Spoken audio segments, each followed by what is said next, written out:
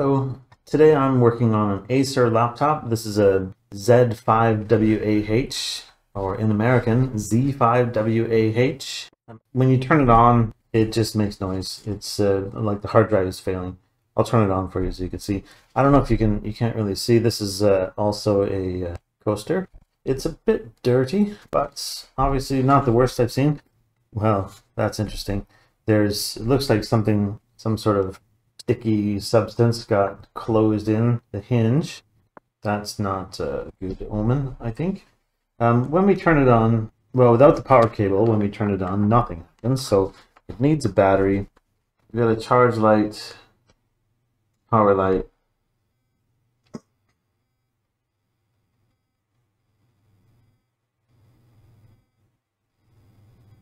I'm not sure if that's coming through on the mic.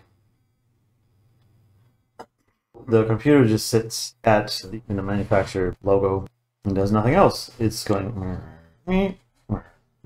So I'm going to turn it off without power. Well, it stays on.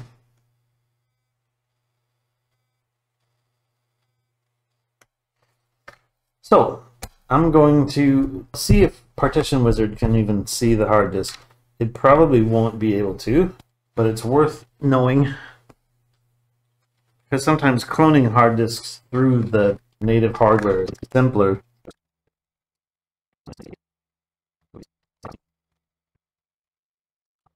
So it doesn't even see the hard disk. Okay, I think I am gonna have to take the hard disk out. I'll plug it into my USB adapter and see if I can get at it that way, but I'd say it's probably unlikely, and this might just need a fresh reinstall on a new SSD.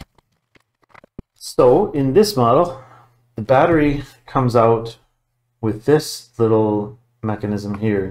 It's an icon I didn't quite recognize, but apparently they're telling me to put a tool in there and pull it over, and that the battery will then come out.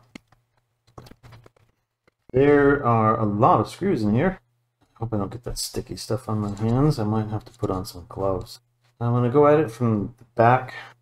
They're loose. That screw wasn't tight at all. What was that? It's missing. I don't like these laptops where you have to take all the screws out and then open it up again.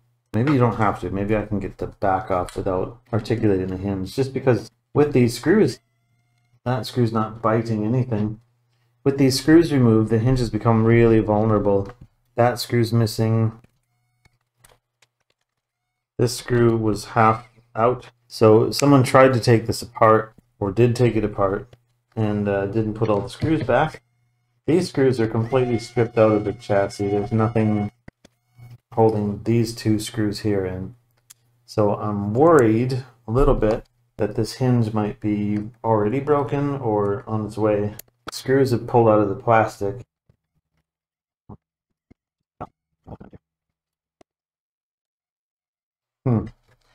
Okay, well, that screw was missing. That screw was very loose. That screw completely loose. Very loose. Not tight. It's like maybe somebody over-tightened one or two, broke them, and then got nervous about tightening any more screws. So I can still see these two screws back here are in, but I can see the chassis flexing when I do that. Easy on the hinge. Okay, so the top is already open on this side. Don't know why. And I don't know why this just came out on that side, but not on...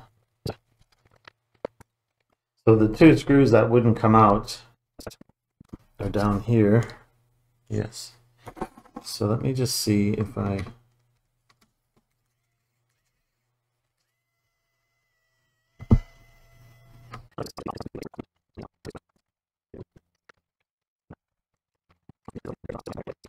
Inside here, there are ribbon cables that we need to open up, release.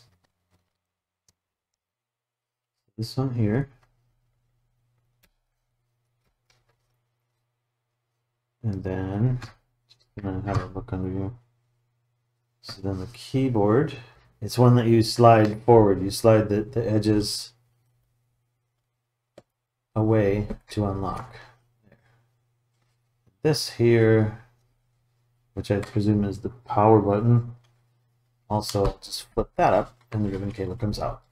So then this should be free, but this top corner where those screws were just turning infinitely is still attached. I see. So the screw has gone through a piece of this, through the metal, and on the other side of the metal there is a threaded insert that the screw is threaded into, and I can't make that stop turning. I put this up. So the screw in question is here. There's a plastic something. There's a plastic screw boss, but it's really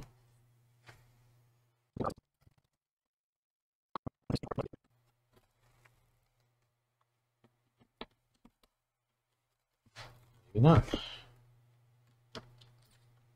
There we go.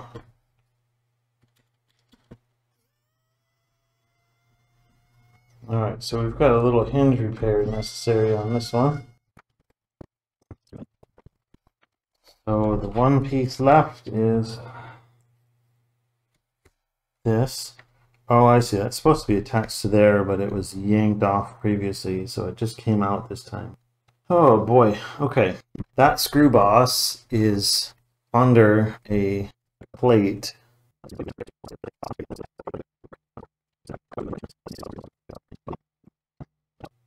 Anyway, hard drive.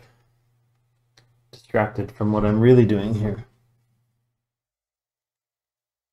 Right, I'm going to pop this hard drive out, connect it to my USB to SATA connector, and see if we can access any data from that disk.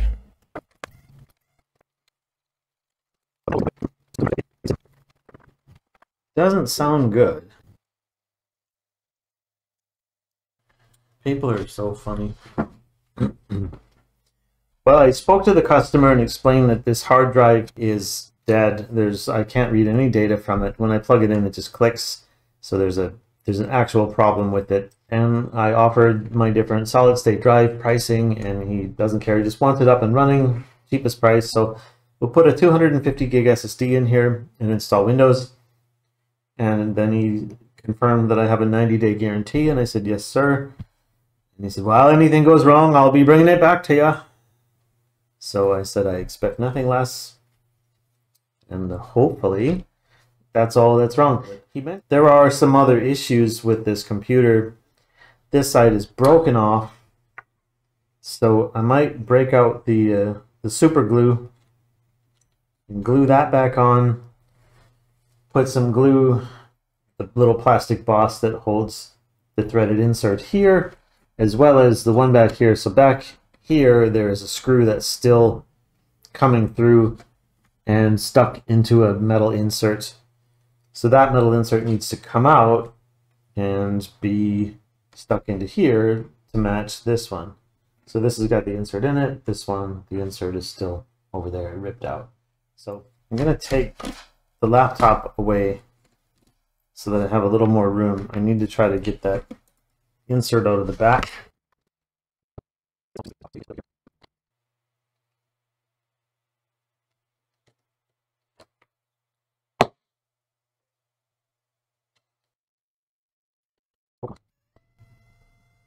Here we go.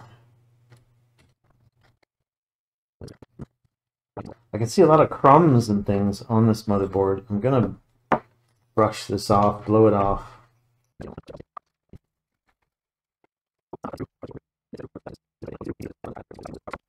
Alright, so none of my repairs are going in here.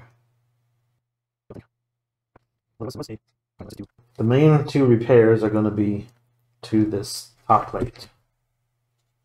Just going to carefully move this over.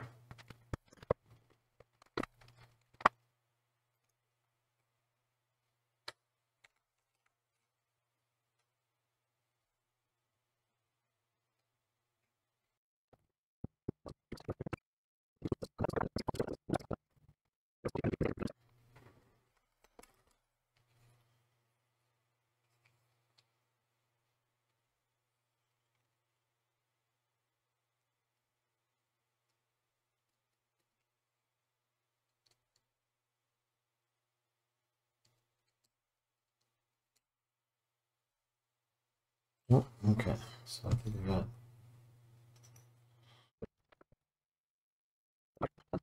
Now this insert here. I know I'm not very close up. Let's just do this.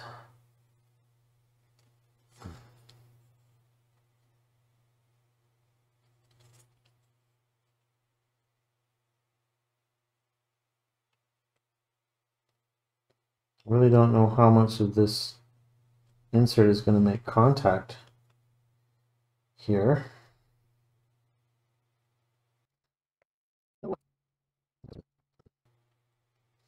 And then in this corner, I need to lift up this boyo. There's a bubble under here. Let's pop the bubble.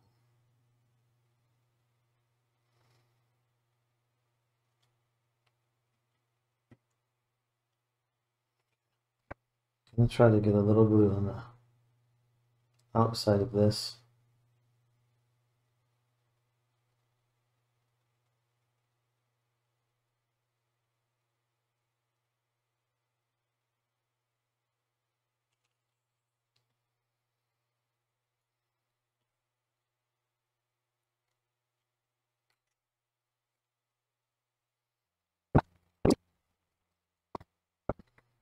So I think I may put the computer back together with the new SSD. The owner suggested that rather than going with the cheapest option, we'll put a 500 gigabyte SSD in here, which actually solves one of my problems, is that I had nearly run out of 250 gigabyte SSDs, and I have another laptop here that needs one. So I have one 250, which will go in the other laptop. This machine here will get a 500. It's a thicker drive, but I think that won't matter. Once this is in the caddy, it'll be supported properly, so it'll be fine. No, I'm going to put a spacer in there because it's not really supported on all corners. So we'll lay this spacer in there. Let me just make sure it lines up. Yeah.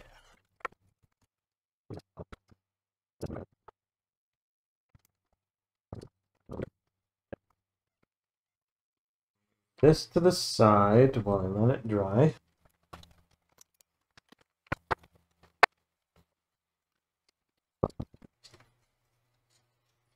Quite a tight fit, this. I mean, it's really interesting the way they do that. Yeah, that's not bad.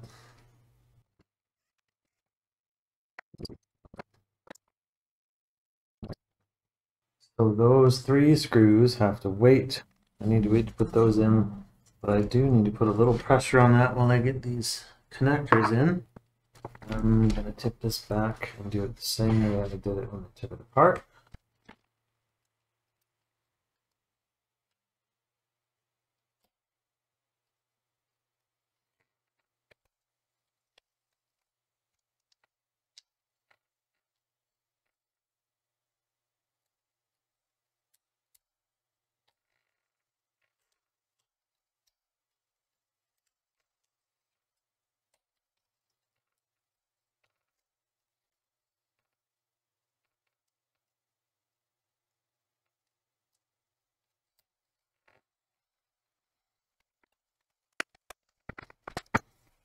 Okay, well, before I put any screws in, I'm trying to avoid putting the screws in right away while the Gorilla Glue sets.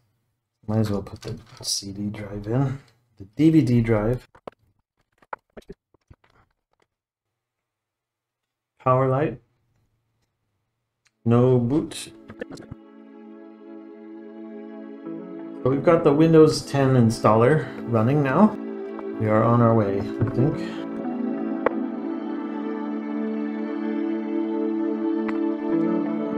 So I'll be back when Windows is done installing.